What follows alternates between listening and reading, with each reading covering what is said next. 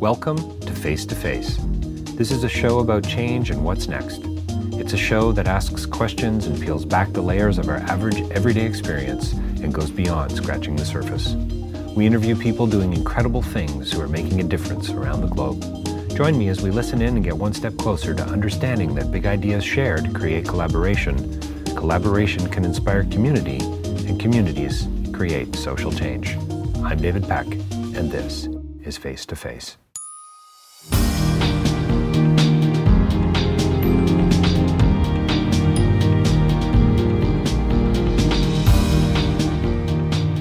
So today's interview is with Father Martin Moleski. He's professor of religious studies at Catholic Theology at Canisius College in Buffalo. He has become a friend of mine over the last few years and has written a biography, co-written a biography on Michael Polanyi, a guy that I studied in my master's degree at the University of Guelph. And Polanyi didn't coin the phrase, I suppose, but he certainly wrote a great deal at great length about this idea of human knowing and personal knowledge, something he called tacit knowing. It's about what he would call, or what Father Moleski talks about, sinking into the tacit dimension. It's about practicing, it's about absorbing, it's about focusing on, and this idea that knowledge is here, it's in us, it's how we make contact with reality. Father Moleski talks about surplus meaning in the master-disciple relationships and about the value of the inexact. You're going to love it. He's great, he's interesting, lots of good stuff here with plenty of application, and he has an essay in a new book that I've published recently called Irreconcilable Differences. It's a collection of essays. Check it out. It's on Amazon. Irreconcilable Differences. You're going to enjoy this interview. I know it. See you soon. Well, welcome to Face to Face. We have for me, a very special guest here today. We have Father Martin Moleski from Canisius College in Buffalo. Thanks for joining us today. It's my pleasure. He is the author of Michael Polanyi, Scientist and Philosopher. It's a several hundred-page biography. Oh, I'm not the author. I'm the co-author. The co-author. It Co-later? was begun by Bill Scott in 1977, and he worked on it for 17 years. Wrote 293,000 words, about 1,200 pages in manuscript. Did 150 interviews on tape. And wow, I knew traveled it was many times big. to Europe. Yes, it was an immense project. He was a physicist. Polanyi had done his science in medicine and physical chemistry. So Bill Scott and Michael Polanyi spoke the language of science as well as the language of philosophy together. But Bill grew old as he worked on this project. Polanyi died in 76. Scott started the biography in 77. And in 1994, his wife had to concede that he was not going to be able to rewrite what he had written. And in 1997, I came in, and she allowed me to be co-author. At this time, Bill was dying of complications of Parkinson's disease. Right. And she gave me freedom to rework his material. Yeah, I mean, that to me is an interview in itself. Yeah. Just talking about the process that you must have gone through. How do you edit that? How do you redact it? Where do you begin? I began by bringing it all into standard format. So what do we got? We got shoeboxes, file folders, cassette tapes. Everything. And brown paper in the bags. years between 1977 and 1994, the manuscript had traveled through every version of hardware and software. Right, of course. You know, from the Apple II up to the latest PCs. Right. The Commodore 164, right. Is that right? Is that what it was, or something like that? Oh, Apple II, I think, was the first one, and then. Oh, that's so funny! Wow. So but, quite the project. Oh, it was. This was hard. Just simply putting all the footnotes into footnote format and standardizing the references, simply producing a respectable edition of what he had written, so that I could start from that and then cut and paste and reorganize. So what's amazing to me, I've written on Michael Polanyi. I did my master's thesis on him, and we're going to hopefully talk a little bit about him, the person, and maybe his family and his life and what his thinking comes out of. But for me, his work kind of touches on so many levels for me. So I'm a sleight of hand magician, so I do card tricks. I'm an electrician by trade. I still carry my my unionized card. I pay my non-working dues. So I'm an electrician, very tacit environment. Right. Magician, very tacit environment. And now I work in the international development sector, which requires a certain, I believe, intuitive or participatory kind of like approach that has to be tacit in some way. There's no rubric for that. Right. There's no, my students think I'm nuts when I want them to help me define a word. They just want the definition. Right. And I want to draw it out. In all of those areas, you need feel, sensitivity, a sense of how the whole is coming across, and as well as a tacit understanding in the magic and in your teaching and in the area of your expertise as a teacher. You are summing up all kinds of inputs and considerations, keeping track of many things simultaneously, not in focal awareness. Focal and background, this is part of Polanyi's epistemology, that anything that we can hold in focus is always in a larger context. And the larger context is what we know tacitly. Well, and for a development worker, it's all about context. I mean, frankly, who I mean, isn't it about context for all of us? Yeah. Well, now, the electrician's context, I think I've done a little bit of electrical work. Yes. You have to keep some things in mind, but I think there are probably more rules and regulations. You're counting the number of wires, the number of inputs. And I think it comes down to the whole relationship between you and your tools, actually. Your hand tools, the screwdrivers, the pliers. Feel for how tight to torque things. 100%. What's a safe amount? Without a doubt. And then I think where the tacit really comes to play in a construction worker or an electrician or a plumber, I would imagine, is the troubleshooting. Yeah. Oh, my heavens. Oh, so problem solving. You walk into a house and we've got some crazy issue with lights coming on and off, and you're thinking, okay, what is this? Do we have evil spirits in this house? Gremlins? What's up? Right. And it's only, I think, the experience that you bring to bear in the situation that allows you to charge what you charge and actually, hopefully, find the problem. Right. And you don't even know how much you know. It's all of your past experience. That's right. Is brought to bear. Do you know what I love? I mean, we're close to 100 interviews now that I've done on face-to-face, and I've had many people say to me afterwards, after interviews, a day later or 2 days, or even after the interview, David, you brought stuff out of me that I didn't even know. I'm paraphrasing here, but I didn't even know I had it, or I didn't. I've had people sit down with their notes.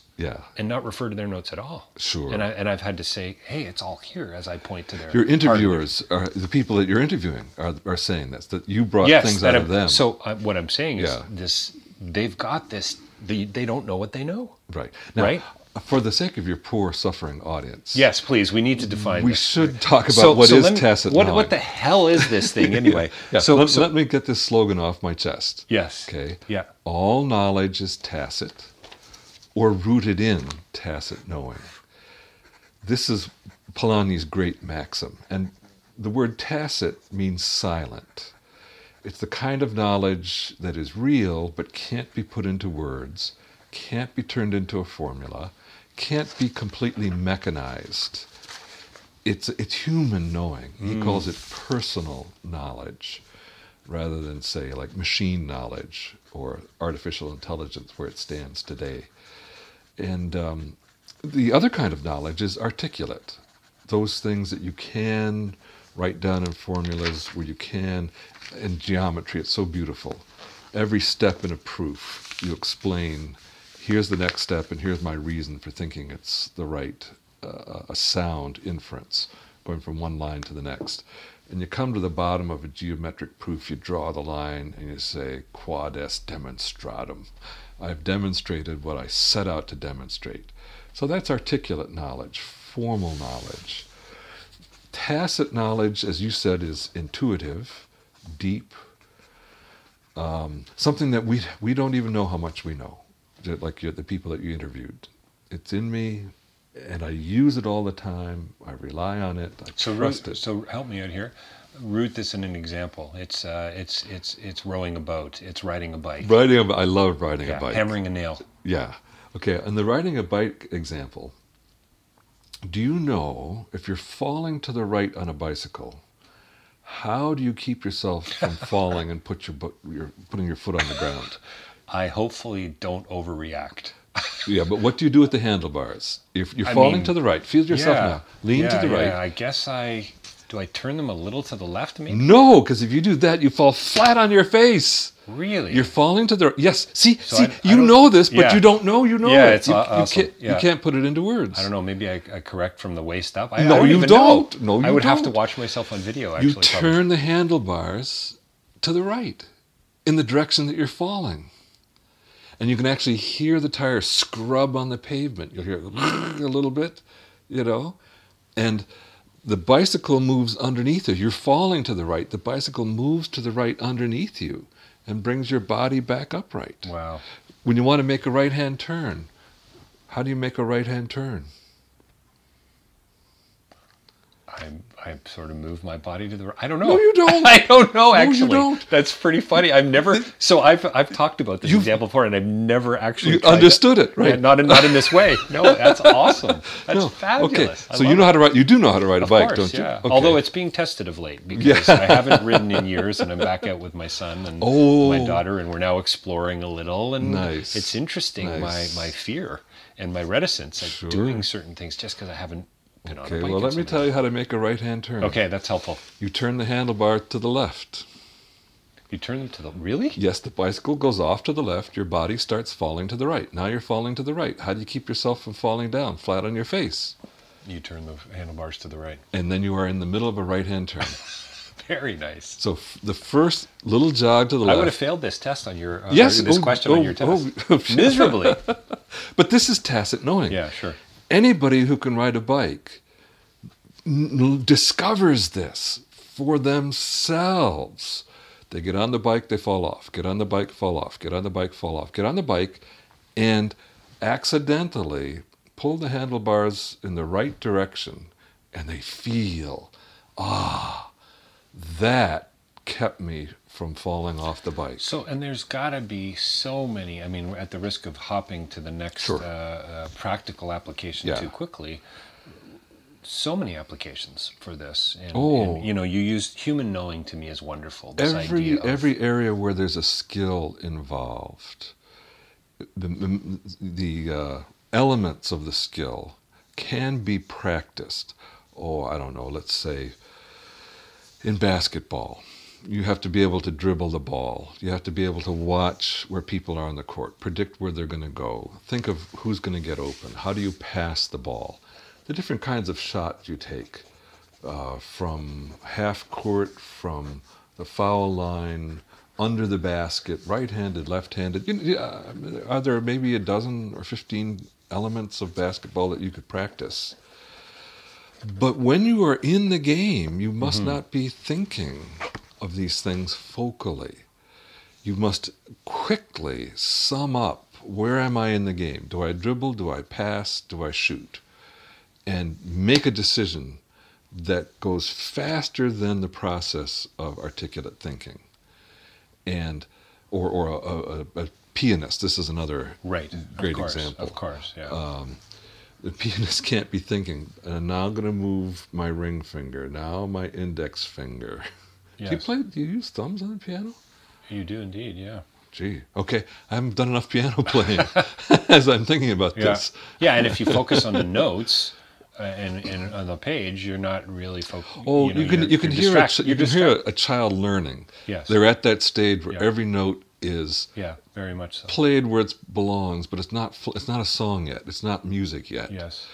There has to be a forgetfulness, a sinking into the tacit dimension of the elements of the music that you've practiced, so that there's a flow from one note to the next, and one phrase, a whole set of notes. So how does something like this affect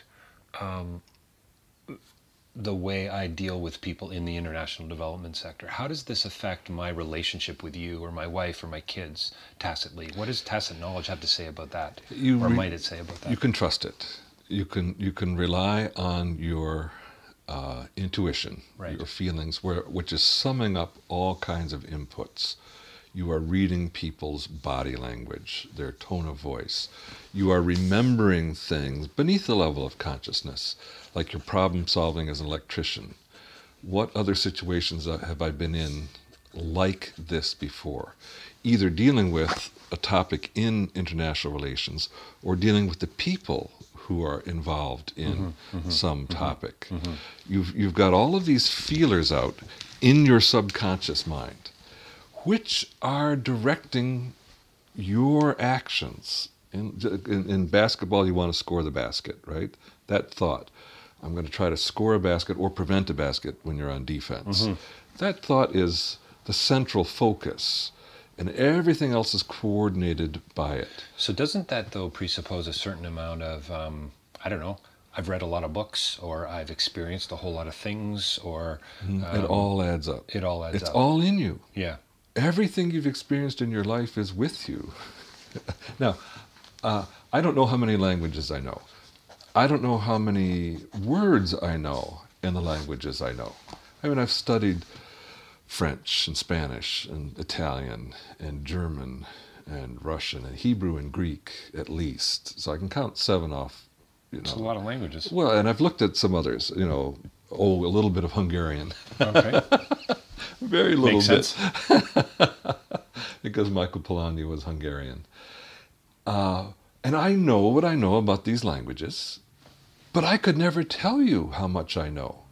It's in me, it's Right. active, and it can be drawn out by a question or some need that I have to, I don't know, find the meaning of a word in a passage, or to tease out possible meanings of a word in a passage.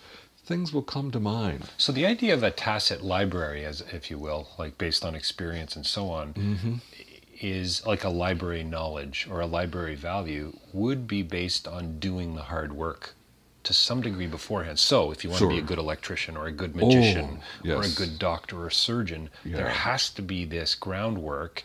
I mean, you're always going to be working tacitly by the sounds of it. Yeah. But in order to be better, to as Polanyi would say, and I want to talk about this in a second, the notion of indwelling, and sort of being with all this stuff. You talked about sinking into the tacit dimension, which is a wonderful phrase. Yeah. But it's learning to trust yourself in a sense. But in order to trust yourself, you have to do, I don't know, the student has to do the research. Oh, yes, absolutely. The practitioner has to practice. Right. The lawyer has to... The slogan is, all knowledge is tacit, silent, incapable of being put into words, or it is rooted in tacit knowing. So there is articulate knowledge, there are formal things, there is a focus, we can bring things into consciousness, we can name and define various aspects of our lives, say in mathematics especially. You cannot function without some kind of definition. Right. So when it's not all tacit, but the tacit dimension is active and present even in our most formal, positive thinking. And the question for Polanyi was, I think, anyway, help me out here, but you're the guy who sifted through, what was it? How many interviews? Excuse me, but what are the implications now? So what does this now mean? If all knowledge is rooted in the tacit, what does this mean for the scientist?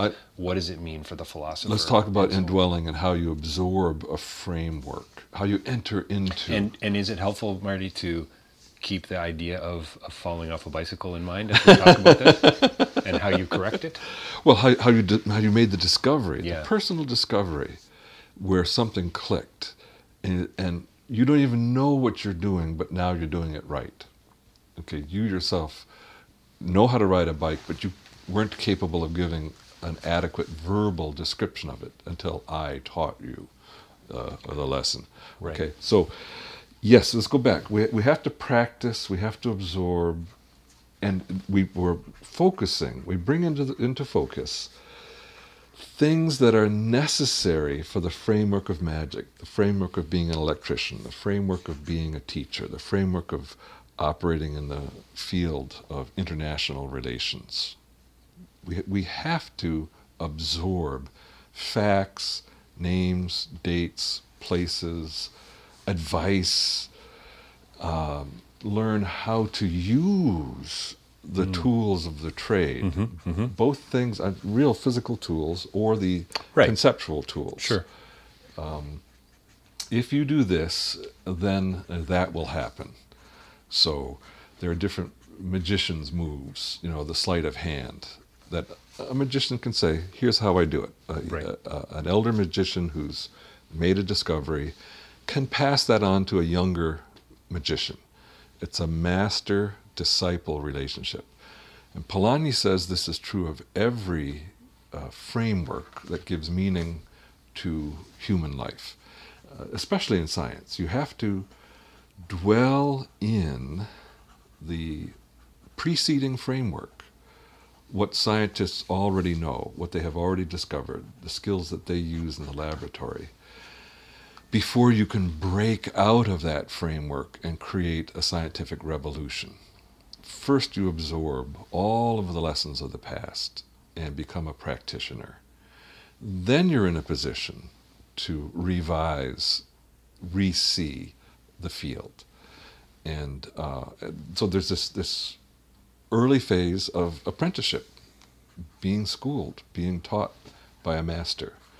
And the master is using tacit knowledge in assessing where the apprentice is, summing up all of the information flowing through all of the senses, and all of the conversation, all of the information that the person gives about what they know and what they don't know, to try to figure out where are they stuck and how do I help them, Right.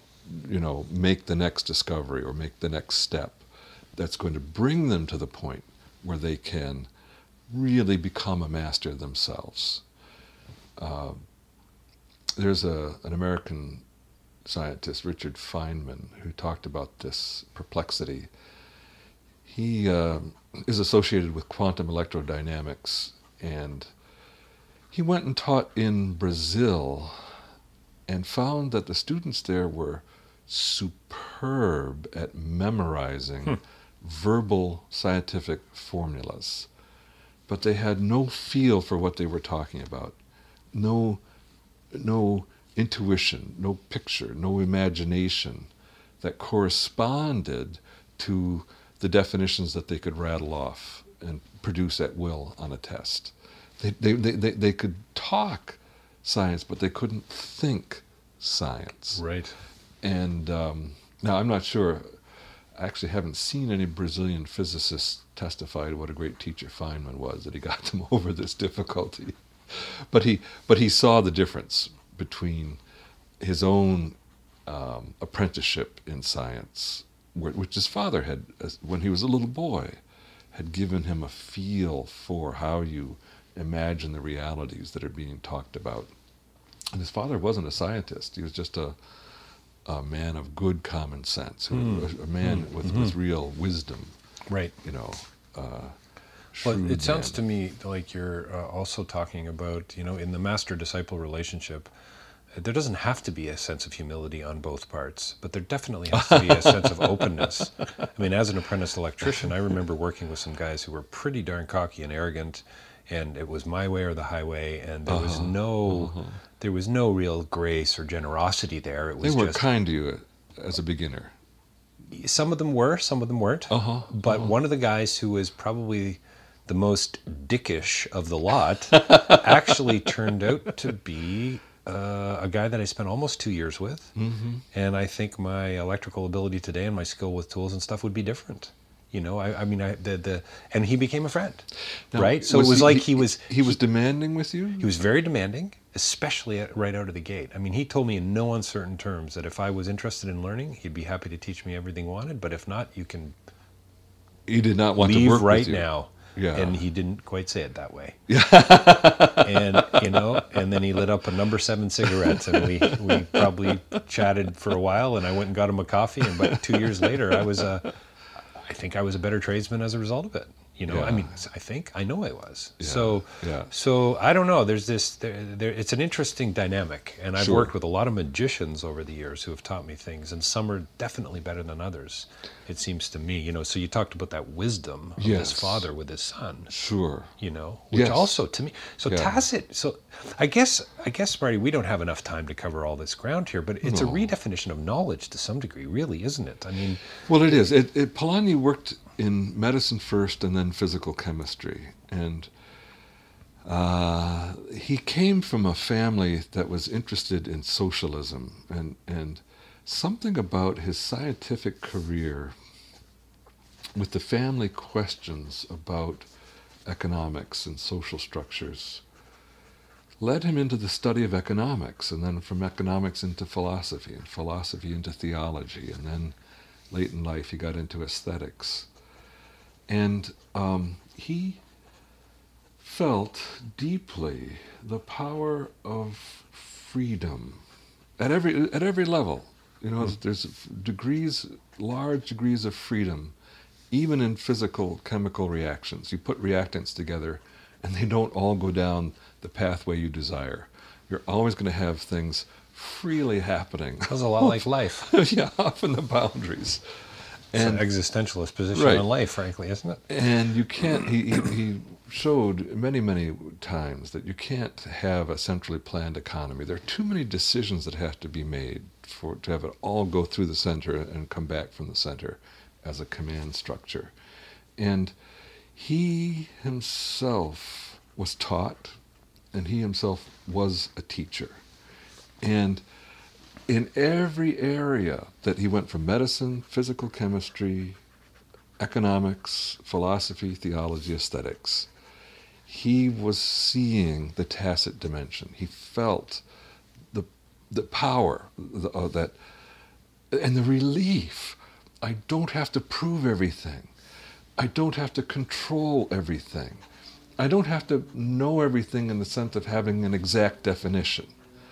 I can get along with approximations and intuitions and hunches and images that I know they're not perfect pictures, but they allow me to get a purchase. Okay, he called it contact with reality, to make contact with reality. And this is like the gold mine, right? Mm-hmm. If you can make contact with reality, it's like finding the right vein, and you just keep following that vein and mine it for all it's worth. And you don't know where it's going to end. I mean, you don't know in advance what you don't know. As you talk about it, the applications again. It's I'm sure it's not sending shivers up my listener's spine, but it's just taking me down so many. It's just you can hear it. I hope in my tone and my voice, but I'm seeing the implications for something as simple as, and it's really actually not that simple, but as important and as relevant as being able to listen in a community that you go into in a country like Burkina Faso or Mongolia or Cambodia, and to sit down and to say, what can I learn from these folks tacitly? Yes. And now I better shut the hell up while I try to get a sense for what actually is going on. You have to dwell in their framework. You've got to dwell in their framework to get to the position where you don't come in with this arrogant kind of white Western, I got it all sorted out. No. Right? No. So the implications are just, and making contact with reality, I can't think of a better field than to make contact with reality. And that is the trying to solve this problem of extreme poverty of all sorts. And the things that frustrate the Western plans and programs frequently are from the tacit dimension. So a culture has got tacit dimension to it. Sure. All these assumptions. Well, there's levels, right? Yeah, these visions of reality, expectations, social expectations that are not on the surface. And the Westerner comes in and says, these people need toilets. I'm going to install Western-style toilets. I'm going to impose and then install. Yeah. Or the other way around, And doesn't understand, and I just read about this once, that someone came in and put all of these Western-style toilets in India, and the people didn't like them. They preferred, they had a taste for whatever their more primitive methods were, which were not as hygienic. And they lacked our motivation, I guess, knowing what people don't know in the tacit dimension. For us, raised in Western culture, if you say it's got germs, ick, stay away. From the time the kids are little. That's right. Yeah. They're raised by their parents. Of course. So that you get an instinctive, intuitive, knee-jerk reaction. Oh, if it's germy, I'm not going to touch it. That's right. Yeah. Well, there's something profoundly ideological about that, right? It's like right at the root level. It's a whole worldview. Yeah, very much so. Because you can't see the germs. That's right. You can only know them by indwelling our framework of medicine, what the body is, what a germ is, what health and what sickness are. Yes. Right? Yeah. And all of that's communicated from parent to child and by many different means in our culture, Yeah, sure, in schools, sure. cartoons, everything. But you go to another culture where we know that they are suffering from the, pathogens that are related to human waste. And they do not share our whole emotional, passionate desire to be clean. Yeah. And to be free. Hand washing. Right? Oh. Just hand washing alone is a profound problem. Right.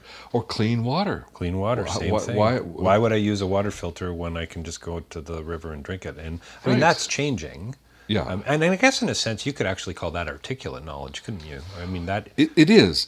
Okay, because we can define all of the pathogens that cause right. We know... We see pictures of them. This causes that. Right. And this is how you get rid of it. How do you get clean water? Something very geometric and mathematical about what kind of do you heat it? Do you expose it to ultraviolet light? Do you filter it? What does it take, starting with this as a source here in India, to produce clean water for these villagers? We can put all of that into writing, and we can draw rules and regulations and how do you run your water purification plant. And if the people at the tacit level don't care about it, for them it's an awful lot of work. Like you say, I'm just going to go down to the river and slake my thirst. Why bother? Yeah.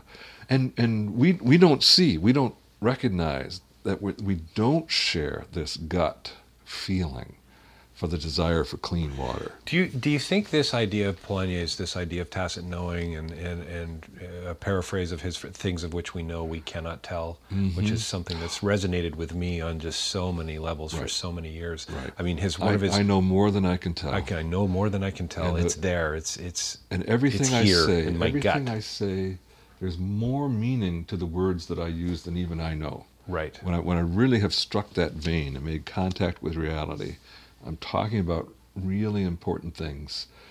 There's surplus meaning in my words that I cannot define. Do you think his work, I mean, it seems to me that more people are paying attention to his work. There seem to be more you and books. I are. Yes. And our friends. Yeah, that's right. But I wonder, he was ignored to some degree at Oxford.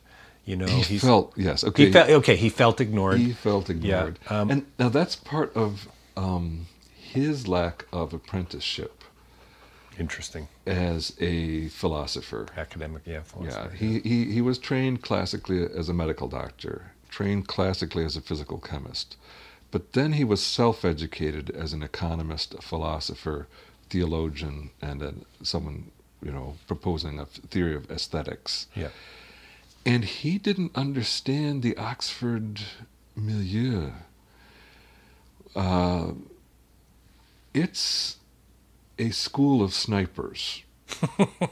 Everybody at Oxford is just ready to shoot down any idea that you send up. Mm-hmm, mm-hmm. And they are exquisitely well trained at detecting the weaknesses in an argument. Mm-hmm, mm-hmm. And if you can survive there, it's sort of like, you're cleansed. You're cleansed and purified by the experience. It's a hazing of a sort. Polanyi made this discovery about tacit knowing, personal knowledge, and he saw the destructiveness of a different philosophy of science, where real knowledge is when you can put it into words and you can define it and you can prove it.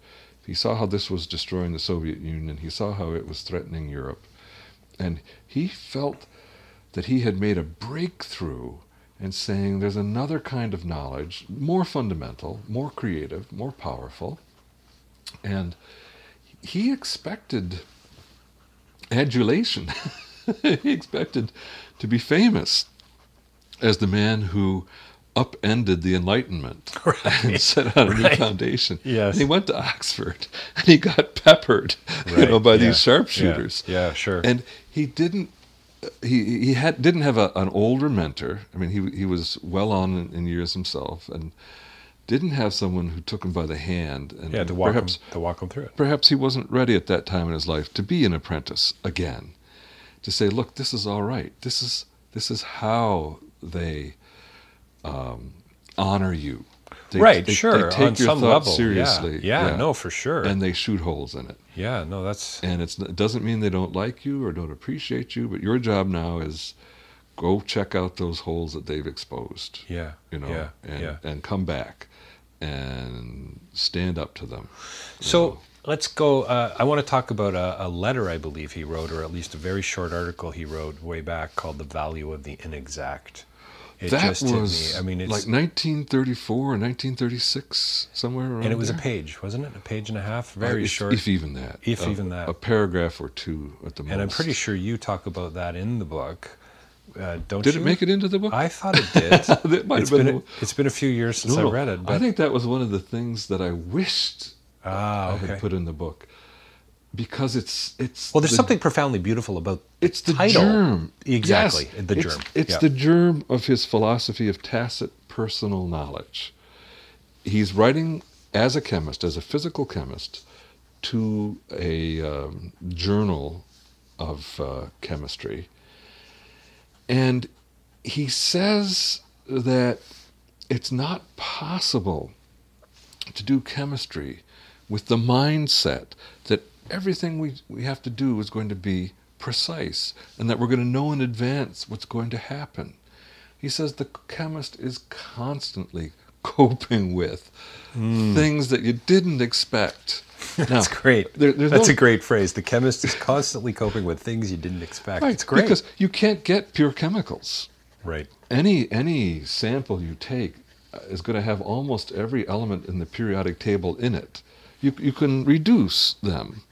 But because of this tiny percentage of contamination, anytime you mix two chemicals, reactions are going to take place that are completely ridiculous, among these subsidiary extra chemicals. You would think so, yeah. And the good chemist just ignores the residue and says, I'm not bothered. Okay, I got 95% of what I expected to get out of this reaction, and I'm going to pour off that into a flask and wash out the residue and throw it away. Right. Once in a while, paying attention to the residue is the right thing to do. And you can't say, I know exactly when I should pay attention to the unexpected and see that it is testimony or evidence against my hypothesis. Or at another time to say, that's just one of those things that happens with chemicals and it's not worth spending any time on. That's an inexact judgment. And a chemist who can't be at ease with these undefinable, uncontrollable aspects of chemistry is not going to be a good chemist. There sounds like you're talking, it really sounds like you're talking about relationships of various sorts. So the way to make contact with reality is by attending to these relationships, the variety of relationships that we all are a part of each and every day, whether it's with the crossing guard or whether it's the fellow scientists in the lab or whether it's with the chemicals themselves, and so on. There's something for me in my world and development and so on, and as a performer and speaker and teacher, to sort of, I don't want to reduce everything to relationship, but I don't know if there's a downside to that. I think... What am I bringing to it? Right. What am I going to take from it? Right. How do I open the whole idea of listening, of validating the other, not demonizing the other, you know what I mean? Polanyi has kind of a hierarchy of being, and he talks about how our participation in what we know becomes more complex with the higher level of being that we are knowing. So at the low level, when I'm relating to inorganic materials, I'm not deeply involved in what they are doing, right? And it's all, they're passive to me. Then we come up to organic living things, get into the field of biology and zoology and the observation of animals, the thing that Konrad Lorenz did, the sympathetic investigation, maybe they call it ethology, sympathetic investigation of animals in their environment, where you try to understand their natural behavior. Now I'm much more involved, and there's a dialogue between me and the animals, understanding the purposes of their behavior and recognizing in the animals something that is very much like myself. Hunger, thirst, fear, anger, all kinds of desire in the animals, a desire for a mate, maybe even loneliness. The animals can grieve.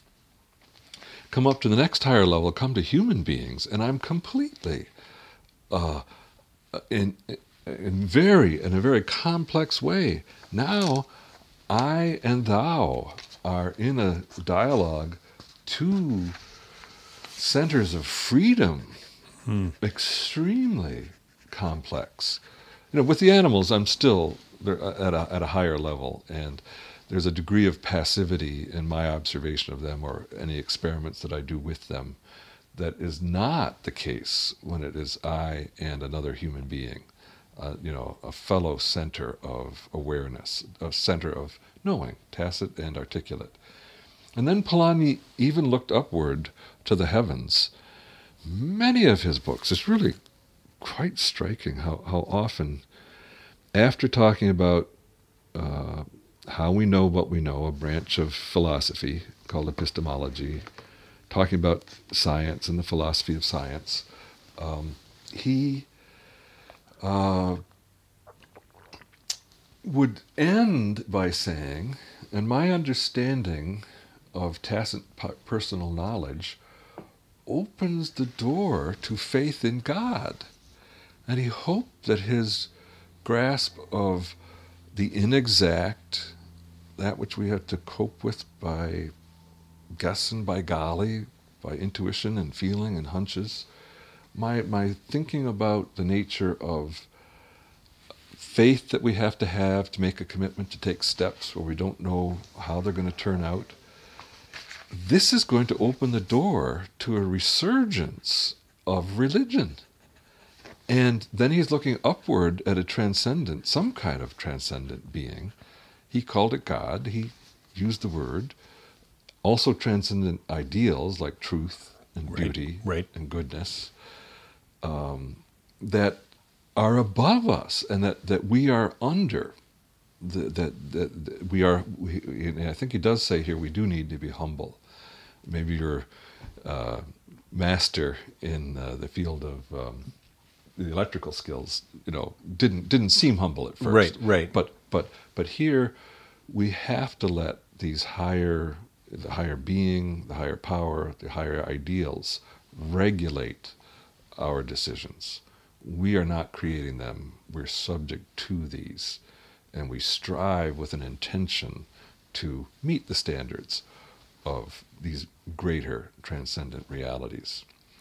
So we're going to have to wrap it up soon for the formal part of the interview, and we can keep chatting for quite a while longer, I'm sure. Oh, yeah, without a doubt. But I need to address this, and I wanted to talk about it earlier. I mean, I love that this whole idea of participation, making contact with reality, this idea of indwelling. I mean, it's wonderful relational stuff, and I hope a few listeners out there are going to pick up your book. They're going to dig a little deeper and find out what's going on about this whole idea of tacit knowing. Mm-hmm. But how is none of this just habit? If this is about riding a bike or about hammering a nail or about working in a laboratory, how come? I mean, I wonder to some degree if some of Polanyi's thinking has been ignored because philosophers have just said, it's just when you hammer a nail, it's just habit. That's not knowledge. Well, I mean, I guess... And therefore invalidate it. Right. They're thinking of habit as something that is common and of very little value. Mm. Whereas Polanyi would say the development of those habits and those skills is what puts us in a position to do something new.